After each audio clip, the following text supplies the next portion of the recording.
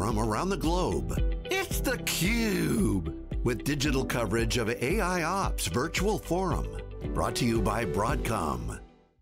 Welcome back to the Broadcom AIOps Virtual Forum.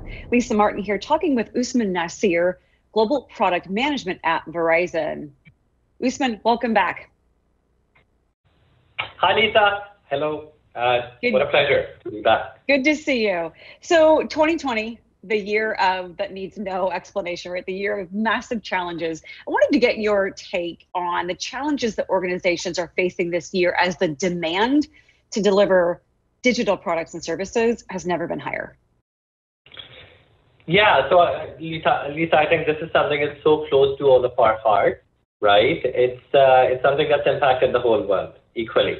And I think regardless of which industry you're in, you have been impacted by this in one form or the other. And the ICT industry, the information and communication technology industry, Verizon being really massive player in that whole arena, it has just been sort of struck with this massive transformation that we have talked about for a long time. We have talked about these remote surgery capabilities whereby you've got patients in Kenya who are being treated by experts sitting in London or New York. And also this whole consciousness about, our carbon footprint and being environmentally conscious. This pandemic has taught us all of that and brought this to the forefront of organizational priorities, right? The demand, I think that's a very natural consequence of everybody sitting at home. And the only thing that can keep things still going is this data communication, right? But I wouldn't just say that is what's kind of at the heart of all of this.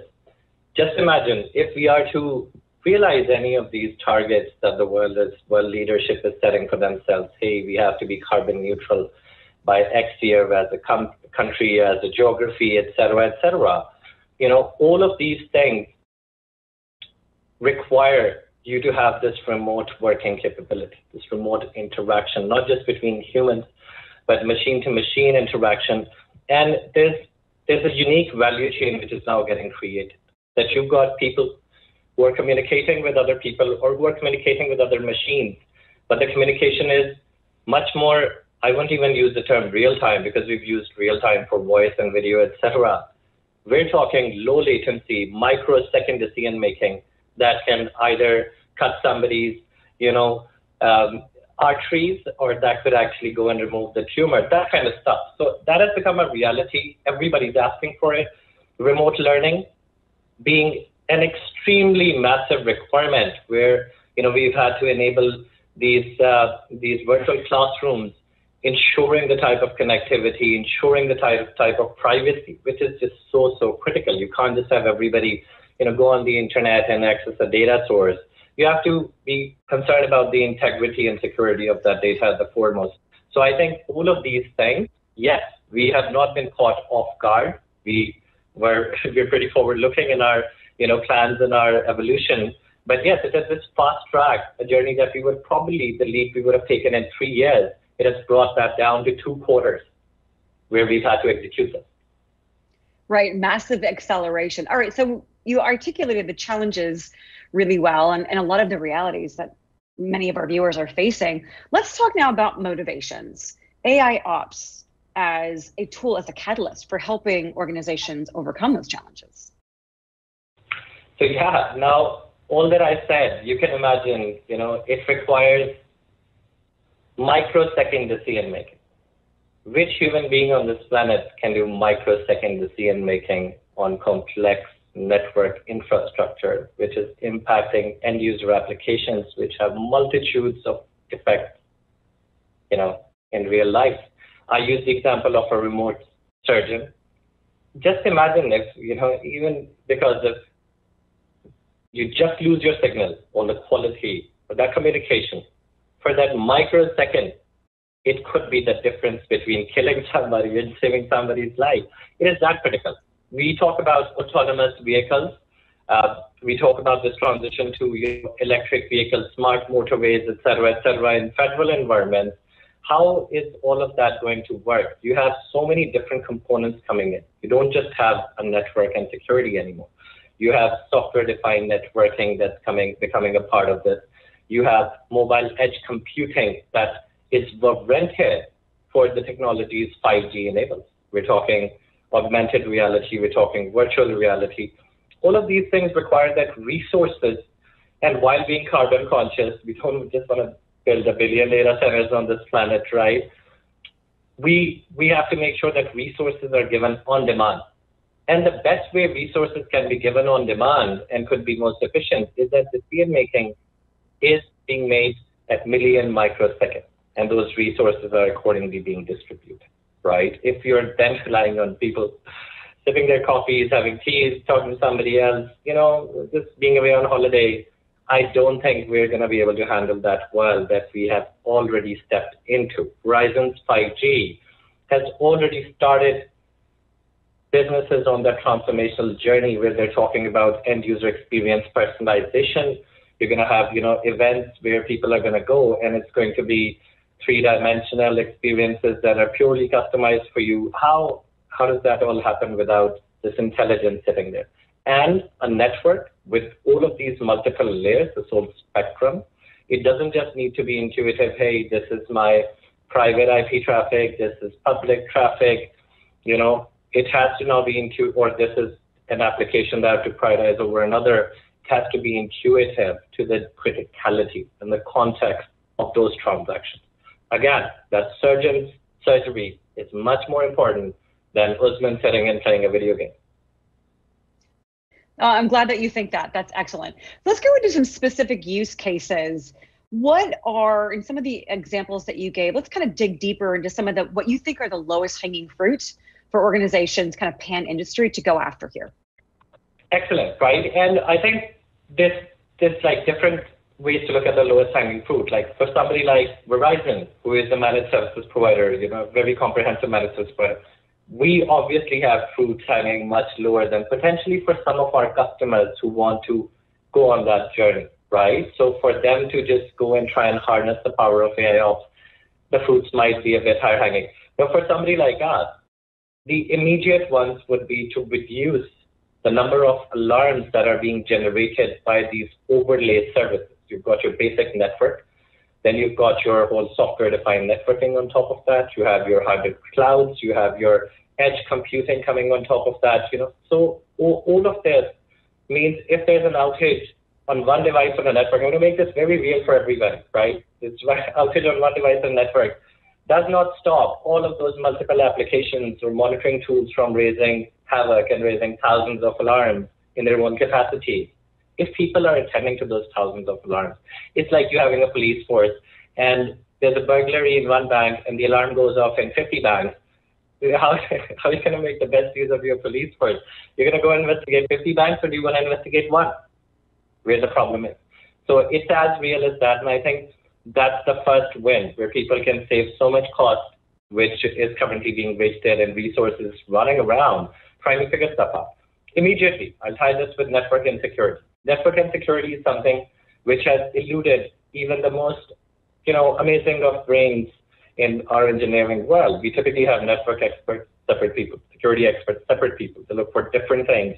But there are security events that can impact the performance of a network, and then user application, et cetera, which could be falsely attributed to the network. And then if you've got multiple parties which have to play as stakeholders, you can imagine the blame game that goes on, pointing fingers, taking names, not taking responsibility. That is how it's always happened. This is the only way to bring it all together, to say, okay, this is what takes priority. If there's an event that has happened, what is its correlation to the other downstream systems, devices, components, and user applications? And then subsequently, like isolating it to the right cause where you can most effectively resolve that problem. Thirdly, I would say on-demand virtualized resources. Virtualized resources, the heart and soul, the spirit of that is that you can have them on demand. So you can automate the allocation of these resources based on, customers' consumption, their peaks, their trends, all of that comes in. You see, hey, typically on a Wednesday, their traffic goes up significantly for this particular application, going to this particular data center. You could have this automated AIOps, which is just providing those resources, on demand, etc. Just to have a much better commercial engagement with customers, and just a much better service assurance model. And then one more thing on top of that, which is very critical, is that, as I was saying, giving that intelligence to the networks to start having context of the criticality of a transaction. That doesn't exist today. You can't have that, because for that you need to have this, multi-layered data. You need to have multiple systems which are monitoring and controlling different aspects of your overall end user application value chain to be communicating with each other. And that's the only way to sort of achieve that goal, and that only happens with AIOps. It's not possible without. You can't prioritize transactions. So Usman, you clearly articulated some obvious low-hanging fruit use cases that organizations can go after. Let's talk now about some of the considerations. You talked about the importance of the network in AIOps. The approach, I assume, needs to be modular. Support needs to be heterogeneous. Talk to us about some of those key considerations that you would recommend. Absolutely. So again, basically starting with the network, because if the network sitting at the middle of all of this is not working, then things can't communicate with each other, right? And the cloud doesn't work, none of this works. The network is the heart of all of this. But then subsequently, when you talk about machine-to-machine communication, or IoT, which is the biggest transformation in this planet, every company is going for IoT now to drive those cost efficiencies, enhancements in customer experience. The integrity of data becomes paramount, right? The security integrity of that. How do you maintain integrity of your data beyond just the secure network components that it's traversing, right? That's where you get into the whole arena of blockchain technology, where you have these digital signatures or barcodes that machines then an intelligent system is automatically able to validate and verify the integrity of the data and the commands that are being executed by those end-user terminals. Not end-user terminals, those IoT machines, right? That is paramount. And if anybody is not keeping that into their equation, that in its own self is an AIOps system that is there for maintaining the integrity of your commands and your code that sits on those machines, right? Second, you have your network. You need to have an AIOps platform which is able to rationalize all of that network information, etc., and couple that with that data integrity piece, because for the management ultimately, they need to have a coherent view of the analytics, etc., etc. They need to know where the problems are again, right? So let's say if there's a problem with the integrity of the commands that are being executed by a machine, that's a much bigger problem than not being able to communicate with that machine in the first place. Because you'd rather not talk to the machine or have it do anything if it's going to start doing wrong things. So I think that's where it's just very intuitive. It's natural. You have to have it. Subsequently, if you have some kind of and let me use that use case of autonomous vehicles again. I think we're going to see in the next 5 years with these smart motorways, etc. We're all set for autonomous vehicles. It's much more efficient. It's much more safe, etc., etc. So within that equation, you're going to have systems which will be specialists in looking at aspects and transactions related to those systems. For example, an autonomous moving vehicle's brakes are much more important than the wipers, right? So this kind of intelligence, there will be multiple systems who have to sit, and one person has to go and own these systems. I think these systems should be open source enough that you're able to integrate them, right? If something's sitting in the cloud, you're able to integrate with it, with obviously the regard of the security and integrity of your data that has to traverse from one system to the other. Extremely important. So I'm going to borrow that integrity theme for a second as we go into our last question, and that is, let's kind of take a macro look at the overall business impact that AIOps can help customers make. I'm thinking of, the integrity of teams, aligning business and IT, which we probably can't talk about enough. We're helping organizations really effectively measure KPIs that deliver that digital experience that all of us demanding consumers expect. What's the overall impact? What would you say in summation?